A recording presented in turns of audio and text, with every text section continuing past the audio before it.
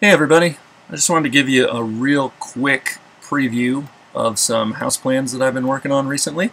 I'll definitely do a much more detailed walkthrough in a video soon to come, but I also wanted to give you a look today at some behind the scenes kind of real-time discussion that Pam and I had about one of the issues we're facing. These are just the kind of discussions that we have on a daily basis to kind of work through all the problems and questions that we have about building our own place. So keep in mind this discussion came after a little rant that I had of all the little details that are involved in this one little issue that we were talking about. So we thought it'd be good to document it. So have a look. Hope you enjoy it. Hi, I'm Brian.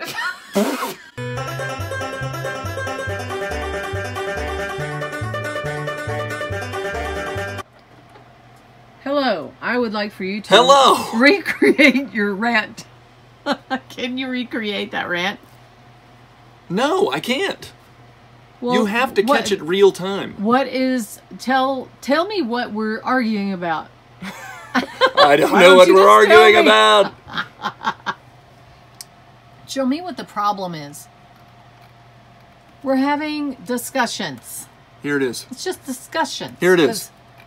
Discussions. This is the way I originally envisioned framing windows. Am I allowed to show this, or I thought you Sure. were doing a big You reveal, can show this.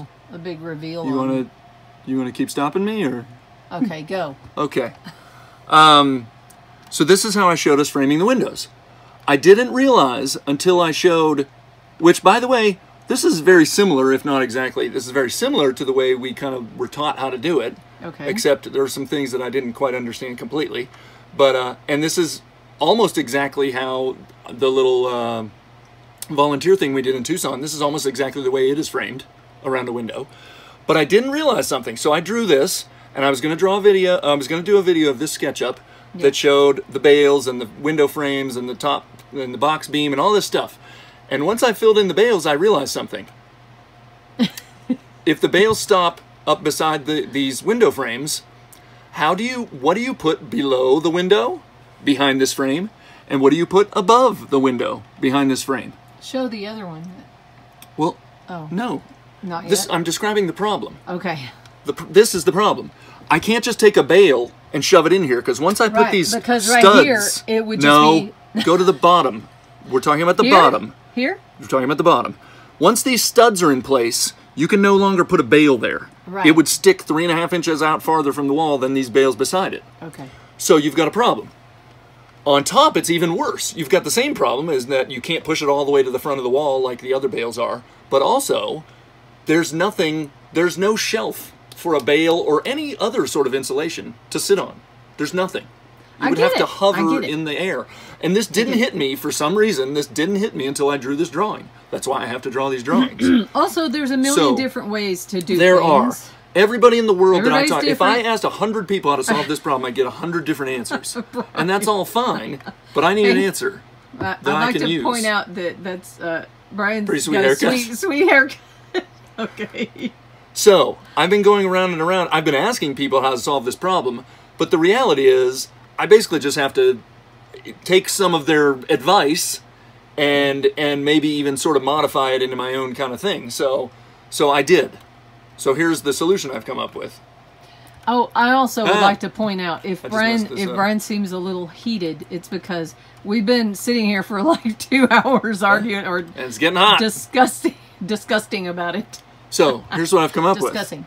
Basically, I took that frame structure that I had based at the outer edge of the sill plate, right? Just at the outer edge. You can tell over here, it's just at the outer edge. This was... Bill Steen told you to do this, right? Well, not exactly. It's what I thought he told me to do. Oh. I actually misunderstood him. That's the problem. So anyway, but I think it can work. And if you don't know, Bill Steen is a big strawbale guy.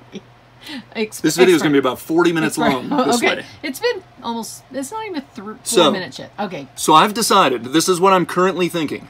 I'm going to take this structure, which is a fairly standard frame structure.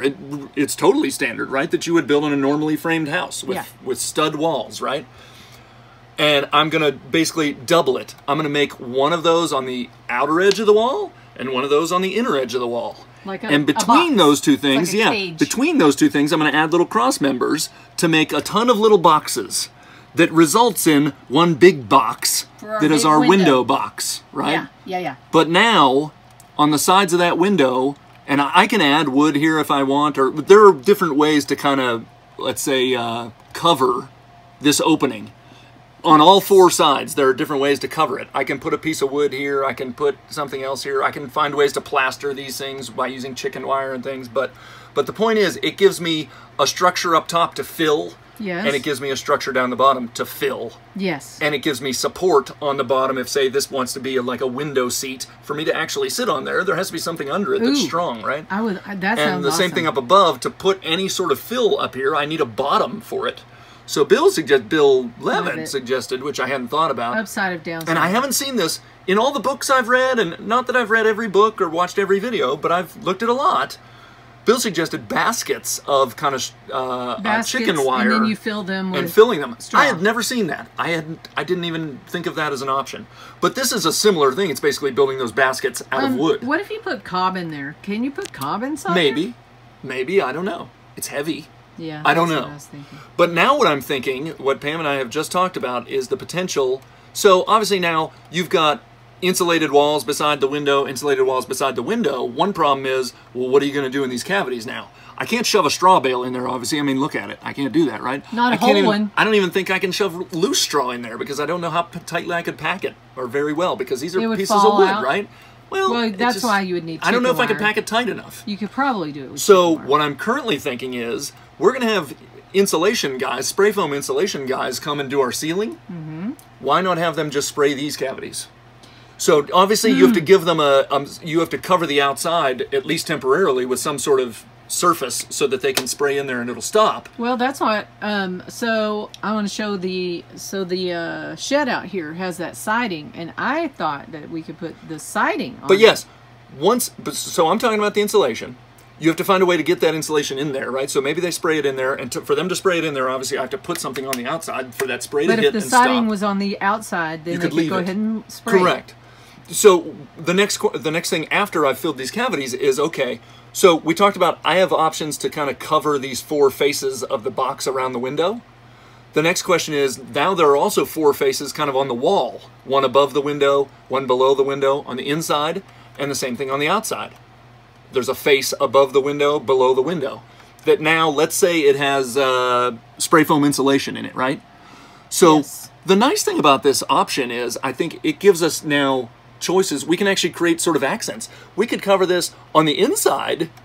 We could cover this face that we've created with some sort of wood material, decorative. It could be pretty, whatever. So we could use some sort of different material, like a metal or something, just for looks. The corrugated metal. You could. Maybe. You could. And potentially. The thing is, on the inside, you don't have to worry about the weather. Right. But on the outside, you do have to worry about the weather. So on the outside, again, you could use like a corrugated metal. The only issue I'd be concerned with is maybe heat and heating up things and all that. I'd be a little worried about that. I like the idea of, because I can paint things but one on option that siding. Is the siding that we used on the shed. And yeah, so it would be, you'd have combinations of plaster over bales, and then wood siding, and then plaster and wood siding, and we can paint that wood siding. It gives you, it could make things really neat looking. By the way, if we really wanted to, and we can make this decision when we get to that point, if we really wanted to, there's no reason we couldn't throw some chicken wire on this stuff and just plaster right across here, and you'd never even know that there was something different behind this than anything else. You could cover this whole thing in plaster, and you'd never know the difference. The reason why I'm leaning towards doing something a little different on it, because the whole thing being plaster, I think it'll kind of just like make it a little more interesting. I agree. I totally agree. And I'm saying that we don't know what we'll feel like when that day comes. That's true. And that's a choice we can make on the fly, I think. And we're going to be having to make a ton of plaster, so that's less plaster that we absolutely. So that is an interesting option. Okay. So we're almost at. And you could sort of, you could kind of, you could do trim, beside all the, so the transition from plaster to wood could be trimmed up. So I think it would actually make the structure look much more interesting, to tell you the truth. I do too. It gives you an easy way to add color, because adding color to wood is a heck of a lot easier than adding color to plaster. I want purple and teal. Yes. So anyway. this is our discussion that we're having. This is a discussion that we're having before we actually build the window and door bucks. And again, for all those out there that have other ideas, I'm not saying you're wrong or dumb or whatever. There's a million ways to do this.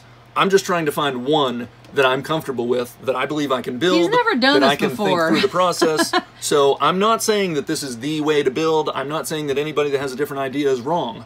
I'm just saying that this is something that I can see, I can envision, and I think I can build. And I'm trying to think through the process of how it would work all the way through insulation and plaster and everything. So that's what I'm trying to do. Hey, do you want to show the house thing so we can give them a little teaser for the this is the teaser right here. Okay, this is the teaser. It doesn't show the rooms. So but the next video that you're putting out is going to be the one where you're going to go through the whole house. That's the idea. If this is the only problem with that video was that I basically realized that there was a flaw in the window bucking. Yeah. So put a little a hitch, a little wait. A hitch in my giddy up. Hitch. Wait, that doesn't apply. That's not it. When in Rome. All right. Okay, let's wrap that up. Well, it's wrapped up. It's wrapped. That's a wrap. You're a wrap. You're a wrap. Hey, everybody. Thanks for watching. If you liked what you saw, please hit that thumbs up button and consider subscribing or sharing with a friend. And click the bell notification so you never miss any of our videos. We really appreciate every view and comment. And if you're looking for other ways to support us, please check out the links in the description box. See you in the next video.